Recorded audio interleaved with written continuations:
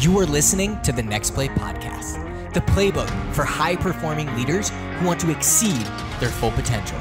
From walking on the Ole Miss football team at 5'7", 150 pounds and earning a full D1 scholarship, to coaching thousands around the world and working with massive organizations like IBM. I've learned countless lessons that I'll be sharing right here with you.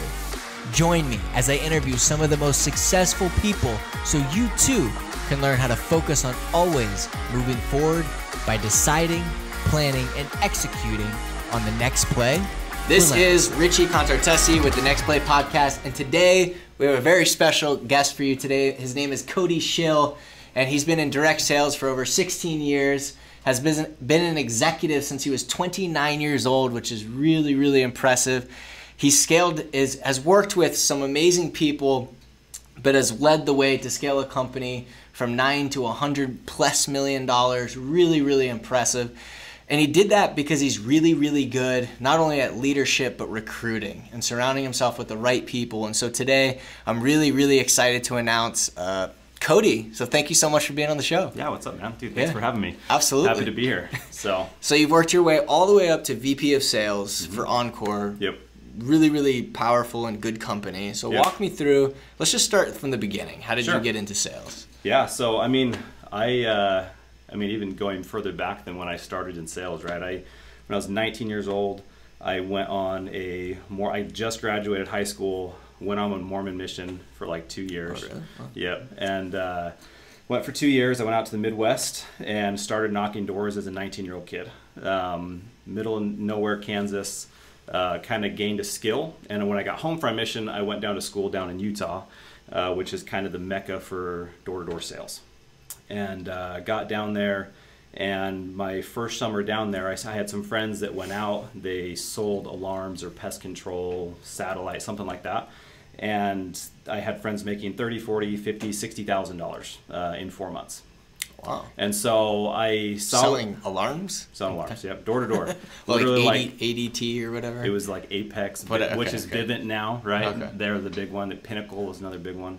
But I saw friends doing it, and I met a guy actually at church one day, told me he had gone out and made over $100,000 he was probably 23, 24-year-old kid, right? Wow. And so I saw what he did. I saw what a lot of my friends did, and I said, okay, like, I can go and do this for a summer. My goal at the time was simply just to, go out, do it for a summer, make good money, and not have to work and just keep going to school. I went out that first summer, made something like $40,000, $50,000. Did pretty well. I was, 22, 23 years old. In a summer? That young? Yeah, 4 months. Yeah, so it's a grind. You go out. I literally drove all my stuff all the way across the country. Had an apartment waiting out there for me, and I went and I knocked in the hood in Chicago for 4 months. Really? Yep. Wow, interesting. You hear gunshots go off. You see some crazy stuff there, but just kind of put my head down and went to work, knocking on doors all day, 6 days a week. Took Sundays off, and I had a goal that summer that I was going to go out and I was going to sell 100 accounts because the owners of the company told me, hey, if you sell 100, we'll move you into a leadership role. Wow. So I was like, cool, I'm going to do that. So I sold about 130. So I exceeded my goal. They moved me into a leadership role, and I've been able to kind of be in sales leadership ever since. So, wow. So how old were you when you? I think I turned 23 that summer, I think. Got it. Yeah. Okay. And then. But I was 22 when I started. Were you in regular sales all the way until you're 29 in some sort of leadership capacity? Pretty much, yeah. I was. Okay, so you're still doing sales. Knocking doors. Oh yeah, so it started off for the first 6 years. It was pretty much just all, door-to-door summer sales. Yeah. Where I would go someplace for the summer for 4 months and just go knock. Right. Once I hit, I think I was 28 when I moved over into solar. That became more of a year-round thing, and even then I was still knocking a lot of doors. I started off all self-gen, just went out and knocked doors, generated leads. I moved out to Boston actually to do that. Just banging on doors. And I did that for about 6 months with Vivint. I didn't have intentions of being in Boston forever. I had 2 kids from a previous marriage. It was kind of a temporary thing that I didn't want to move away from my kids long term. Makes sense. So I went out there just for a few months, loved it, didn't really love the organization I was working with. I moved back to the West Coast, and shortly thereafter I met a guy, his name's Dan Larkin, who had just started a company called Evolve Solar. He got a partnership with Solar City. He had never sold solar before, and he was like, hey, we just need some help on teaching people how to sell solar. And so I think I went out to California, did do some training, whatever it was, and then a couple weeks later, Evolve sold their first deal in October of 2013. And then fast forward, I kind of joined the company right around that time, and then fast forward 6 months later, we became like the 4th or 5th largest solar company in the country. Wow. I moved into an executive role right around that time, and then we were able to kind of grow and been in executive roles ever since. So let's walk me through some of the things that you did once you got in that executive role, right? Because what I want to focus on with you is leadership. Sure.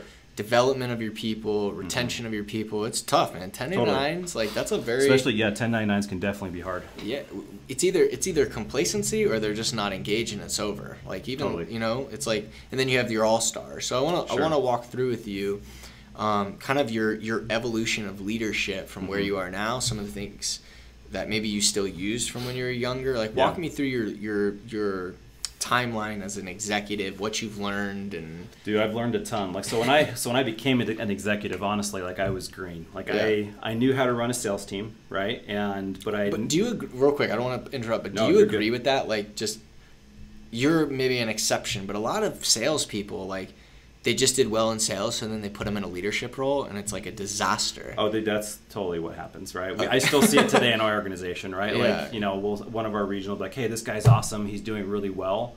Let's make him a leader, And it's like, well, that can work, but it works. I mean, in your scenario, but it's very rare. It's not like super common that it works. For some people it does, other it doesn't. Like in the direct sales industry, oftentimes what you see, especially when you're talking about like the summer sales programs, oftentimes what they do is they just want to get buy-in from the guys that sold over 100. Yeah. And so they know they've got other friends that are probably like-minded, very similar people, and their goal is to like make as many people managers as possible, right?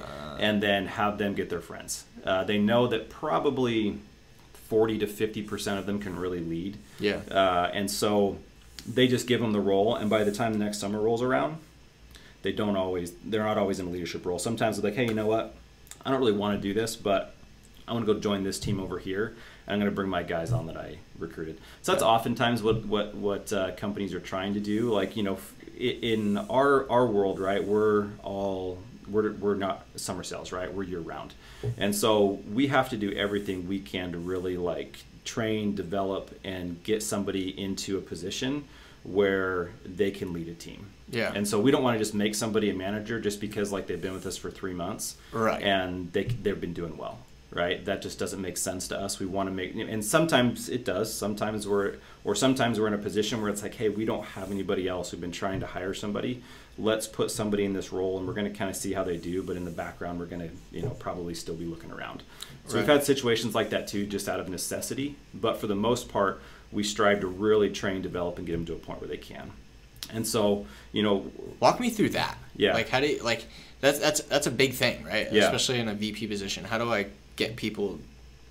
How do we make leaders, right? Yeah. Like, how do we develop leaders? What's your kind of philosophy or process? To me, the biggest thing is creating a system and creating a process that we found like a track for them to follow. Yeah, like a track for them to follow, and then an exact, like almost a daily schedule with exact like habits, activities, things that they have to be doing every day. Yeah. And if they can do those, we know that will breed success. And so what we've, especially the last few months, actually, we've kind of looked at the organization. It's okay, we're doing really well, but we're going to do a lot of revenue this year. We want to get to a point where we're doing over $1 billion in revenue. Let's go. It's going to take some time, right? We're probably. But if you went 10 to 100, you'd go 100 to $1 billion. Yeah, it's the same thing. Exactly. Yeah, no, a little bit more challenging. A little more challenging, more leadership, more people, more developing, more programs, right? But like at the end of the day, it's all the same thing.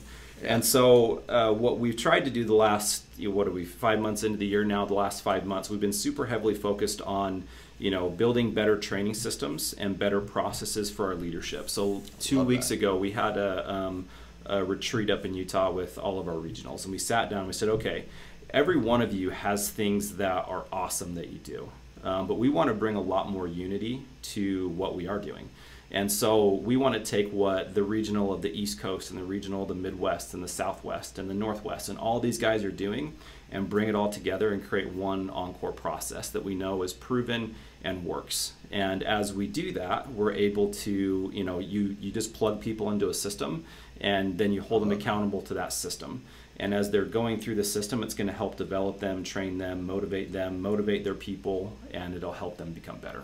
And have you already developed the system itself, or is that something you're building out right now? We're like 95% there, yeah. So what's your philosophy around that system? As far as what? What are like some of the steps, or what are some of the pieces of it? Yeah, so a lot of it comes down, so in direct sales specifically, so right now my focus and energy mostly goes to, so we have a setter closer model, right? Yeah. So most of my energy goes towards right now the setter program. And so anytime you're dealing with, most of the guys we hire through Indeed. We have, a few thousand applicants come through every month. We hire, 75-ish, 60 to 75 people every single week across the company. So we've got a lot of people coming through, right? And so what we see though, and these are all salespeople. All salespeople, just going out, banging on doors and setting appointments.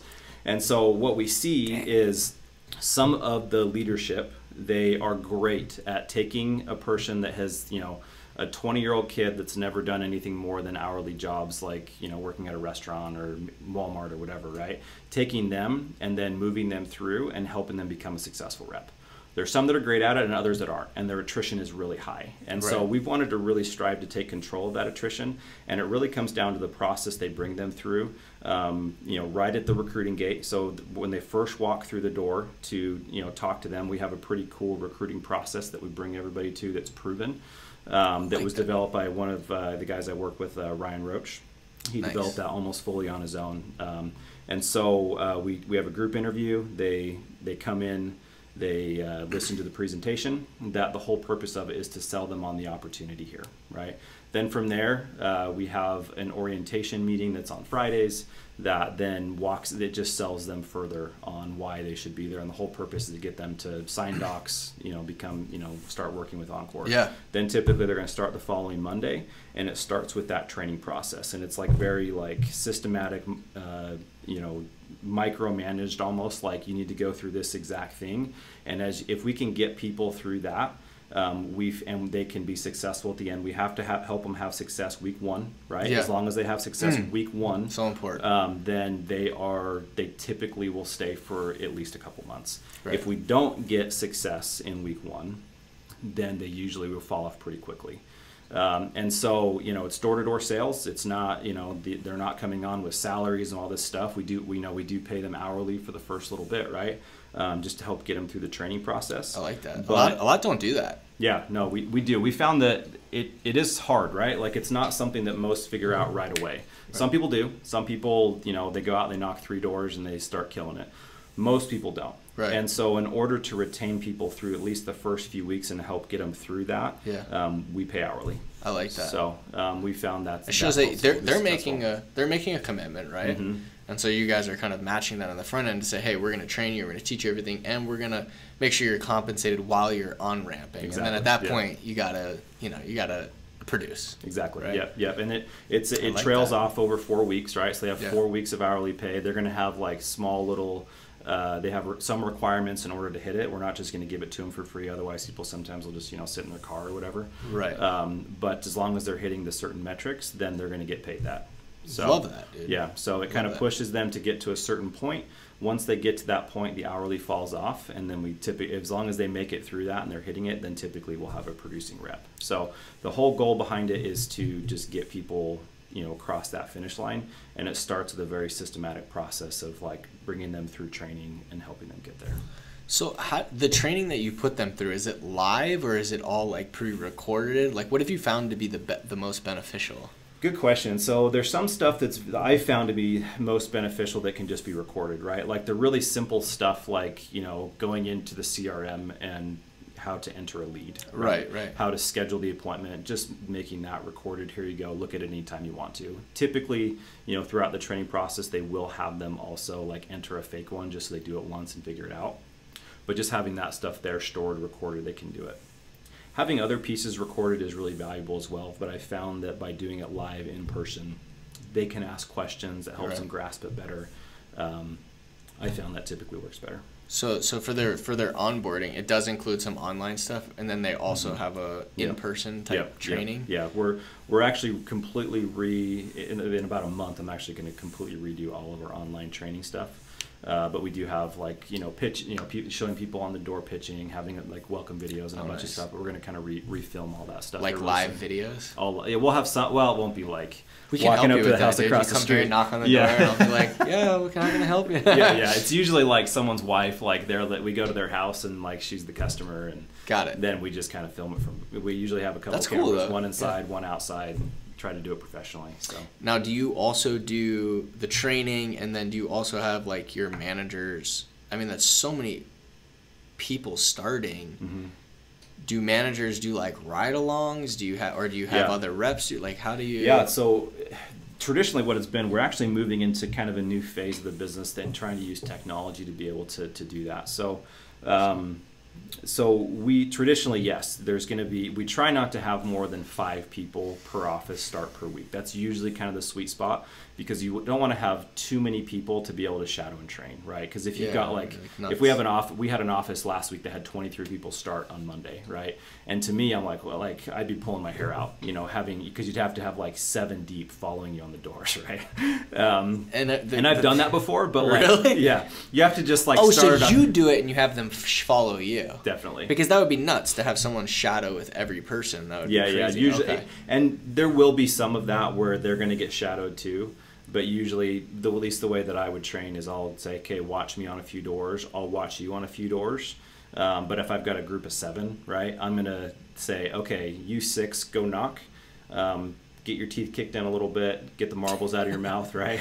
And then I'm gonna be back behind you, and I'll follow you here in the next couple hours as I go through each one. Typically, we don't like that though, right? So no more than 5. You can lean on the other people in the office that have been there for a while to kind of help get them through the training process. So it's not always all on the manager. Yeah. So that's kind of how it's always traditionally been. We actually are moving in now to. And this will give a plug for a company we work with. It's called Zero. So they're an AI company, and everything they do, it helps our business a ton. So it helps. So one of the things that we try to preach is that leaders lead from the front. They go out, they knock on doors, they're the top performers. And so the managers in every office are also top. Yeah, they're leading the way, right? Here you go, let's go do this. I'm the top performer. You guys are all going to follow, and that's something we really try to champion as an organization. But what we find is that when they've got people starting every week and they've got 4 or 5 people every week that they're trying to get through the training process, a lot of times they get bogged down and they focus a lot on training people, right? Right. And so their personal production kind of dives. And so what Zero does is every time a rep goes out on the door, just like when they clock in, right? They clock in, we use an app called T-Sheets. It's through QuickBooks. They clock in for their hourly. They also hit record. And it goes into door-to-door mode. So they just put their phone in their pocket and they go out and start knocking. And through AI, it listens to every conversation that they have, and it separates it out not only by each individual conversation, but it actually bookmarks it section by section. So then the manager or anybody else in a leadership role in the organization can go in and listen to that conversation and be able to provide live feedback. And so all of your coaching can be done digitally. So instead of having to spend half your week knocking with other people, we're now helping to develop this app where our managers, we literally just rolled it live to the East Coast yesterday. All of our managers can jump on, listen, provide feedback just kind of in the morning. Hey, I saw you do this. I heard you do this. They just record themselves. It sends it right at that bookmark spot, so they know where they were talking about. It gives them that live feedback. Or if a rep is out in the field and they're like, hey, listen to my next pitch. I'm struggling getting past this objection or this area, and you can provide specific feedback right then and there. So, have you ever heard of Gong? It's the same thing. Okay, I was just gonna say their goal is to take out Gong. Got it. Yeah, so I work closely with their CEO to help develop we're one of their first solar partners. They've done it with pest control and some other companies, so I'm helping them to kind of develop it out. But he wants to take out Gong. So nice. Yeah. That's a pretty big, but that's pretty big cool, task. man. They're a pretty big company. So. Do they also do like video calls, just like Gong does, like Zoom and stuff like that? They don't do video at this point. Okay. Right now, it's just recording, and they're mainly focusing in the direct sales industry. They have aspirations for it to go across all industries and kind of develop, but they're kind of in their beginning phases. Those softwares are super powerful. They are. Dude, that's awesome, man. I love that. Talk about saving time. Yeah, exactly. So you have these new reps coming in. Now we can coach them on the fly. Mm-hmm. And then so we have your managers that are also managing new hires and the people that are there. Like if I'm a manager, how many people do I typically have that I'm... Yeah, it kind of varies, right? So we'll have offices more in their infancy stages that are going to have maybe 5 to 10 people max. Yeah. Right? And then we'll have offices like our Raleigh, North Carolina office. I think last I heard they're at like 25 or 30 door knockers, but they also have there's like 3 team leads. So team leads they help out with with training, with getting people to the area, stuff like that. So let's talk about developing talent. Obviously, that's something that is very widely talked about today. Mm-hmm. And I know your organization is really big, not just on developing their skills as a sales rep, but personal development as a whole. Walk me through kind of your philosophy of that and what you've implemented to be able to do that. Yeah, so we try to once again go back to a systematic approach. And I can't be there present with every single sales rep, right? I think at the moment right now we have somewhere over 200 door knockers plus around 100 closers. So I can't be there with all of them, okay? And I'll never be able to do that. I try to get around to each office once a year, but I don't get a lot of FaceTime other than maybe like Zoom calls or company calls, right? And so we have 2 programs that we use as kind of our leadership development programs, and that's kind of the benchmark of if we know someone should be moving up in the company or not. Right. So we call it our Caliber program, and then we also have another one called our Caliber Fit program. So Caliber, basically there's like 5 levels they can earn as they're here at Encore, right? So each one has specific metrics that they need to hit from a work standpoint, but it also has them reading books, audio programs. It's got like Tony Robbins, and there's like usually 4 or 5 books for every level. And they have to go through all those books. They have to give a book report in front of their team and kind of say, this is what I learned. This is what this is what I'm applying into my life right now. And as they go through those, typically they can earn their first level within about a month or so. But then from there, it's going to get harder and harder. Right. So at the end of each one, we incentivize them. They've got prizes they can earn. The first one we call it Scout. They get an iPad and usually it's some company swag that's attached to each one. As they go through it, there's bigger and bigger prizes. The last one, they earn a MacBook Pro, an engraved watch. They earn some cool stuff. That's nice. But the whole purpose of it is to help develop and grow them. Help them, introduce ideas to them that they never would have had, never would have like been introduced to in the past. Right. A lot of these people are 20-year-old kids, like I said, and not a lot of life experience yet. And so our hope is to be able to introduce an idea that could hopefully help pave the rest of their life. But at the same time, a lot of these books that they're reading are leadership books, and they're developing themselves to become future leaders within the organization. Gotcha. So, kind of a 2-pronged approach there. Yeah. So that's the first program. Then we've got another one called Caliber Fit. I don't know if you ever heard of 75 Hard. Yeah. Andy Frisella's thing. So I went through it for the 75 Hard the first time, I think 2 or 3 years ago, I can't remember. And it's something that I always wanted to try and bring to everybody at Encore. The thing that I realized, because we tried to do it once a couple years ago, is that it was probably a little bit above where most people were at, right? Most people hadn't done much with physical fitness, hadn't done much. And so getting them to go from like nothing to 2 days for 75 days straight with having a cheat meal was tough, right? So we decided at the beginning of this year that we're going to call it our Caliber Fit program. They have to work out once a day. They have to be reading a Caliber book. They have to be doing a few different things. I think it's 5 things. It's very similar. But the goal behind it is not only to help their physical fitness, but to help their mental fitness and help them to create mental toughness. And that's ultimately what programs like that do. Yeah. Like when I went through 75 Hard, it was great, right? I looked great at the end of it. I was stoked on, the results I got from a physical standpoint. But what really changed in me was not what I looked like physically, but the way I thought mentally and how I could show up in the rest of life. And so, it really, especially in door-to-door sales, it's not easy, right? It's hard. You get your teeth kicked in, like I said earlier. You're knocking doors. People are slamming doors in your face. They don't want to talk to you. And you have to get somebody from, oh my gosh, another door-to-door guy, especially another door-to-door solar guy, to, I want to sit down and meet with them. And it takes mental toughness to do that. And so what we've seen is the people that go through that program as well, it's really helped prime and develop them to become future leaders in the organization as well. I love it. So you not only have the leadership and personal development training, but you also have here's mental fitness training, or physical and mental fitness training. Yep, and then once again, we throw prizes in there for all of them. If they finish the Caliber Fit one, they get $500, and then there's swag and stuff along the way they get. I think the is it 75 days? 75 Or go ahead. The last one's what? Yeah, last one they get like Lululemon workout gear. They get some nicer stuff, right? But yeah, they I don't remember what you asked a second ago, but yeah. So it's 75 days. 75 days.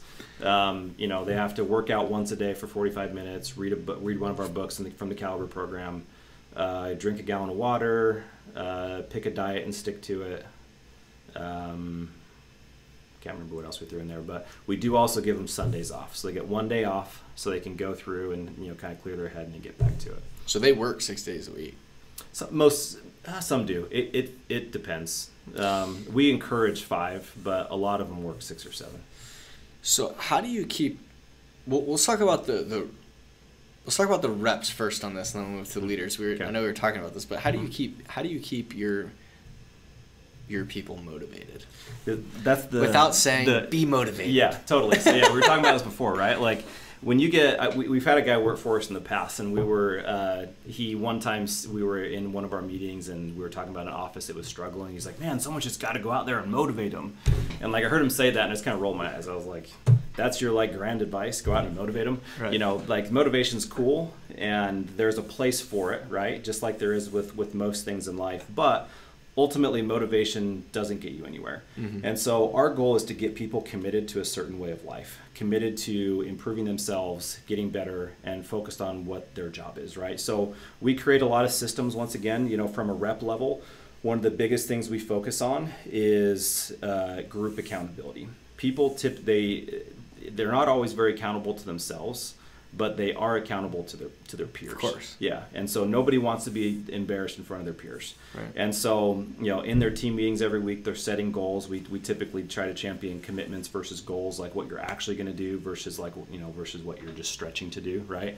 And so you're committed to hitting, 5 pitch leads in a week, right? And when you don't hit that, you have to say in front of the group, I didn't do that. Right, and then from there we also, we use GroupMe to our advantage, where they're talking about what people's performances are in GroupMe.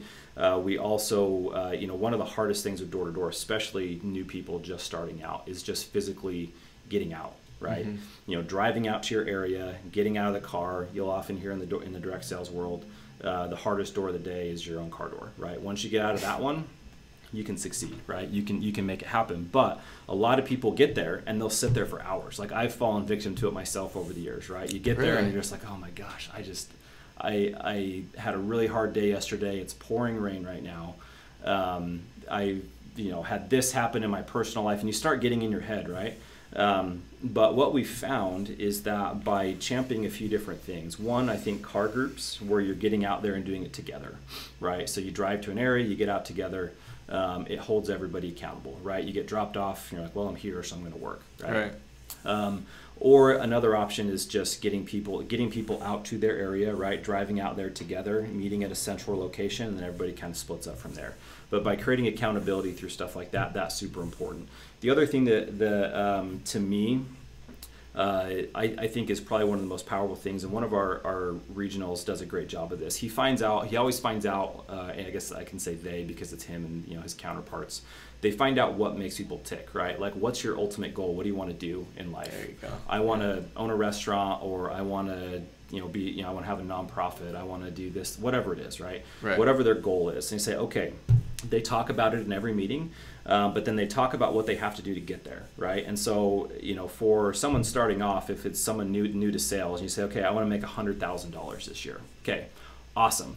Most people, they set a goal, and then they sit there and they focus on the goal, right? Which is good, right? It's good to focus and to like kind of believe it. BS. Yeah, so totally. Yeah, it's good to have some visualization, but at the end of the day, I'm gonna write a check to myself, and then and then I'm not gonna work, and right? it'll happen. And I'm just gonna think about it. Dumb. Dude. Like there's some value in it to like focus on like the positive, For sure. right? But like at the end of the day, the thing that gets you there is figuring out, okay, what are your numbers? So like if I need to make $100,000 this year, what action do I have to take along the way to get myself there? And you have to break it down to what the daily habits are.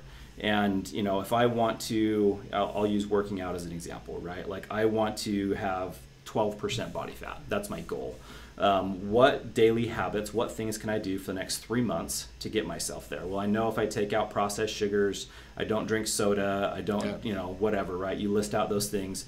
These are the daily habits. I'm going to work out for 60 minutes a day. I'm going to do blah, blah, blah, blah, right? And you list all those things, and you just simply check those things off every day.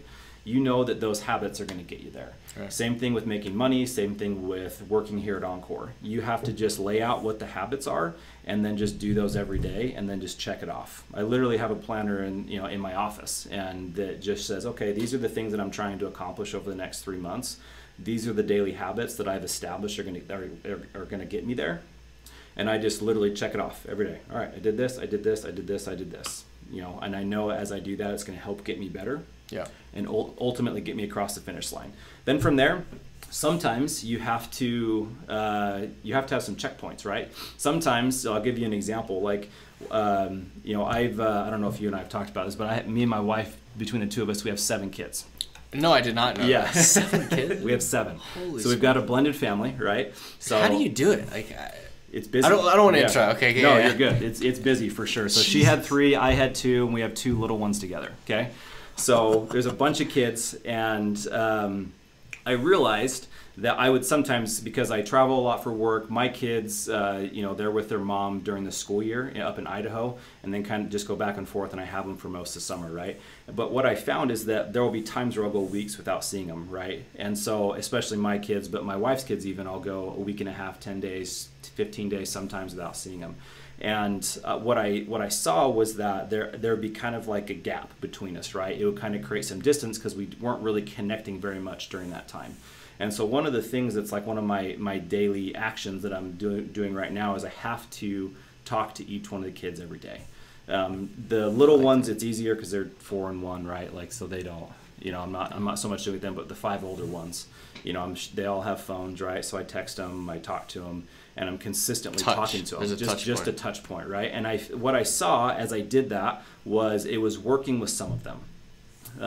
And some of them, they're just little texters, right? They just sit there and they'll text me back, almost instantly for the most part. Right. Some of them didn't, right? My 2 kids, they're not as big texters, the ones that live with their mom in Idaho. And so what I found was that with my 2 kids, for example, right? Like they're not big texters. Yeah. And so with them, what I did was I started either sending in like memes or GIFs or things like that, right? That they would like laugh or think was funny. Or I would also start sending them like those games on an iPhone, right? Where you can text in the game and you can like bowl together or whatever it is. Right. My kids love games, and so that was something that would catch their attention, like, oh yeah, I want to beat dad, right? And so then we'd start playing, and it'd give me an opportunity to really connect with them. And so, for me, like just those daily actions, right? Like finding when I'm trying to move the needle at some point in my life, I look for something that I know will help me to get better, right? I start doing that. I find a checkpoint along the way, to see if it's working. Yeah, we see if it's doing something, right? If it's not, then I'm going to readjust and say, okay, I'm actually going to try this instead. So so now my notebook in there, it has like, text all kids, but I know which ones which action I'm going with, right? Am I going to just text them, or am I going to, send them a game? Right. And then, and I found that by doing that, it's helped me to create more connection with my kids, and not have that gap the next time I see them, and stay connected. Like, so yeah. So how do you? So obviously with the people on your team, how are you using that to keep your managers, right, to keep them engaged with their reps, right? Totally. Like, how do you, Yeah, how so are they keeping, you know what I mean? Like, you know what I'm saying? How are you able to translate that? Like, what daily habits are we talking about? Exactly. So yeah, so like what we teach them is like, hey, these are the daily habits that you need to do, right? Like, you need to, on every Monday, you have a new hire orientation, right? We let the manager, we give a little bit of freedom of execution for the regional managers to decide the time. Excuse me. But you have to do new hire orientation, and a new hire orientation, this is what that entails. Yeah. And in order for a rep to be trained, this is what that entails. Yeah. And in order for a rep to get out of training, they have to be able to, show and develop these skills. Yeah. And we have everything very listed and calculated out. Excuse me.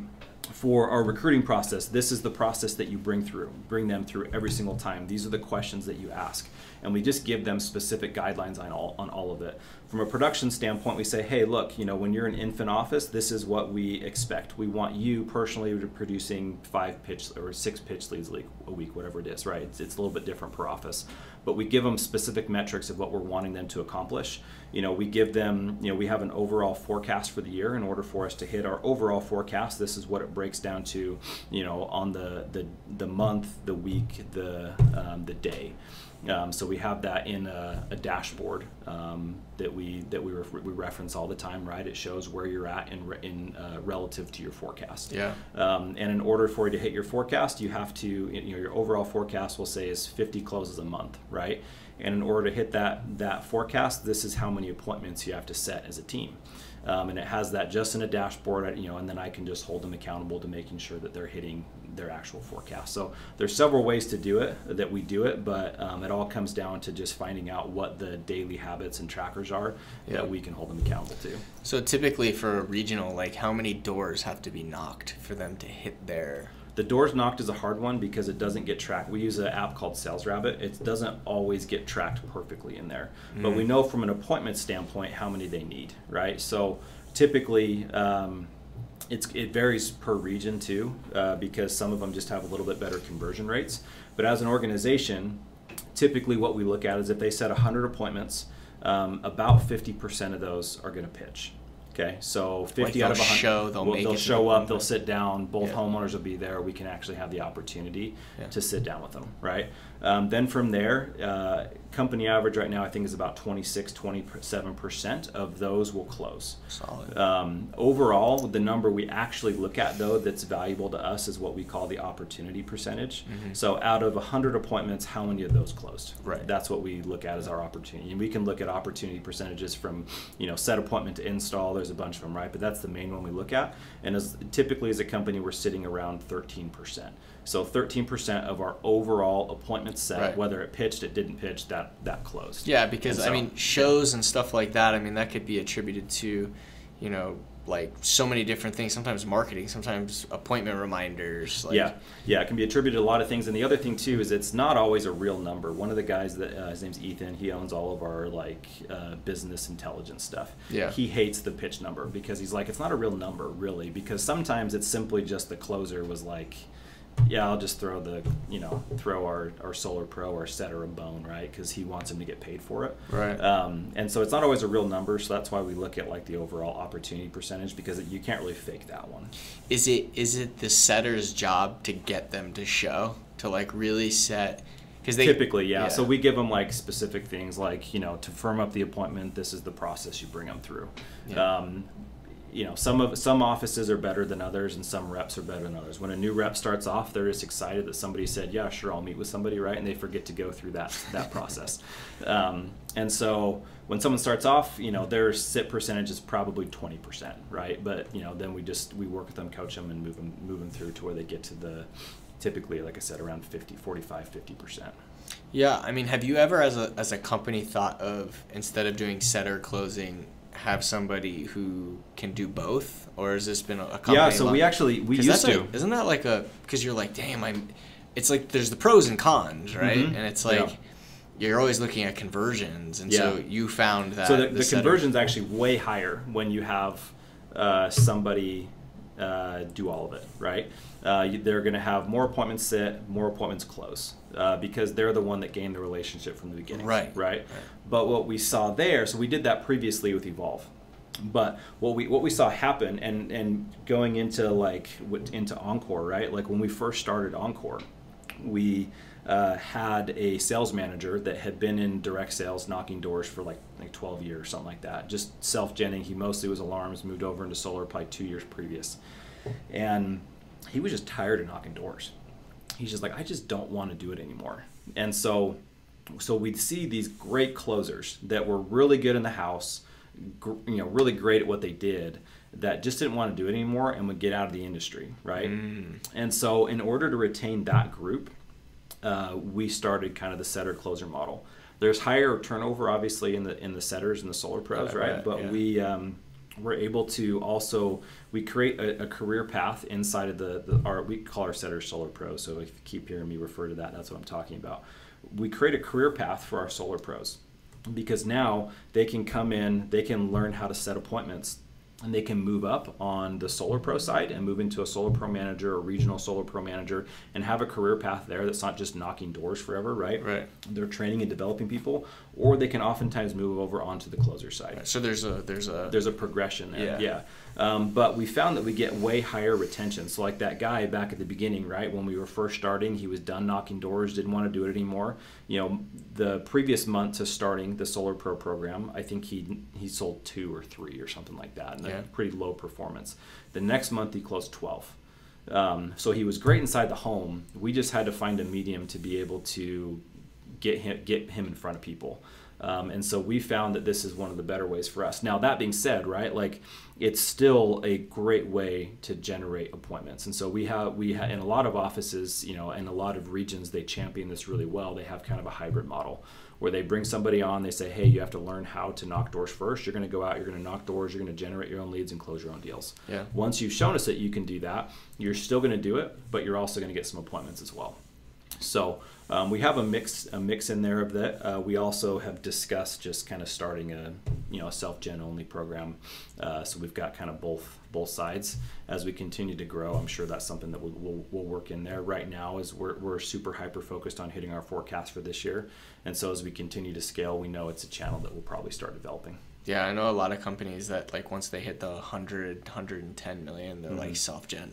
Yeah, it's definitely more profitable for us for sure. So the setter programs are really expensive, what most people don't realize. Yeah. it costs us thousands of dollars to get an install. Yeah. It makes us money, right? And it's been our model and it's worked really well for us. But it can also be, there's a lot of challenges with it for sure. Right. Well, cool. So walk me through retention. Like that's one of the, I assume, especially on your side of the game. Mm-hmm. I know it's a combination of all these things. Yeah. Like all these things. So it's taking all the things we're talking about and throwing it into one, right? Really get them bought into our culture.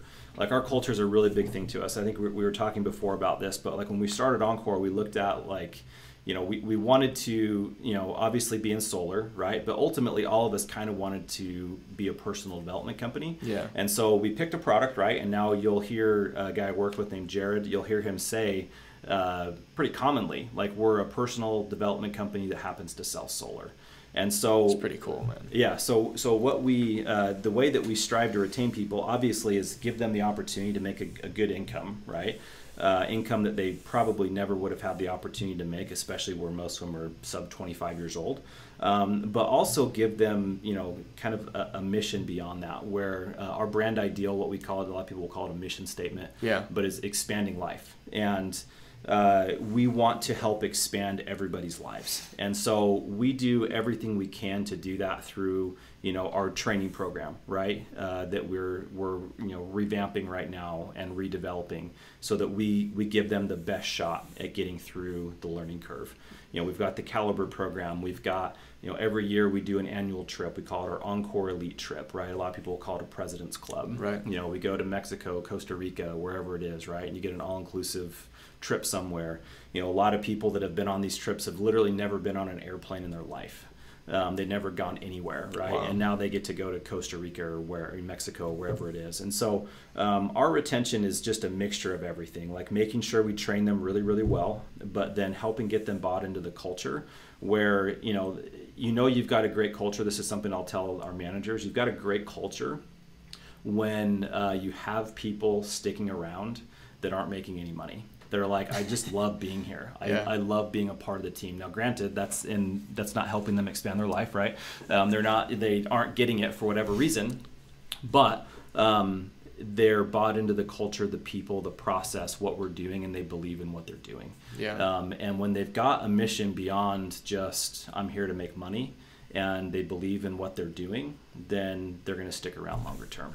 I like that. Do you have? I've heard you say offices a couple times, but I know everyone's pretty much out. Do you have like do you have central actual like locations? Offices, yeah. Mm-hmm. Where people are coming in, where your reps come in maybe before a shift or something, and then they don't really have shifts, right? They just kind of go out, or do they all come together? we do organize it pretty well into like shifts, right? It's like, so this way they all, like you said, in the groups and stuff. They'll have two meetings a week, right? And they'll be at our local office there. So they have like office meetings, and then they'll have what we call field meetups. Typically they meet, like, sometimes it's the office if they're knocking closer where the office is.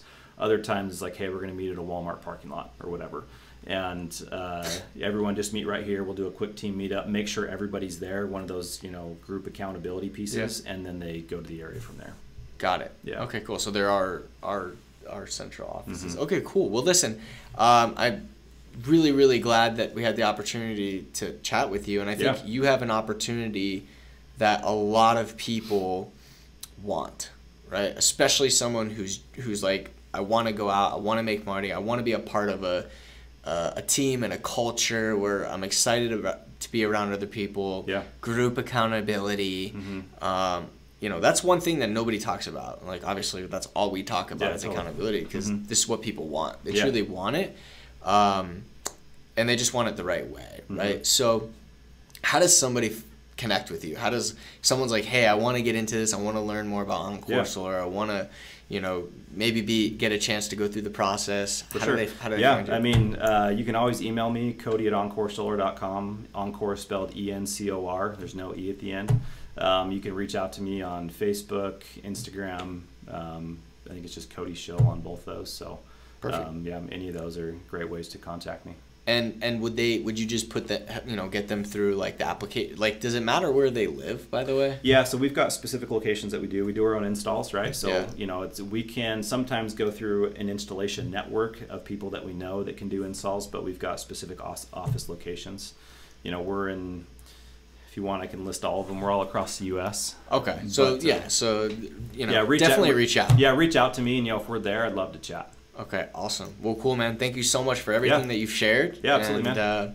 Appreciate your time. Yep. Cool. Thanks for having me. Absolutely. Thank you for listening to this episode of the Next Play podcast. If you liked the show, make sure to leave us a review. For more resources, visit relentlessuniversity.com or download the free Relentless University app. And if you're interested in having me speak at your next event, visit relentlessrichie.com. Until next time.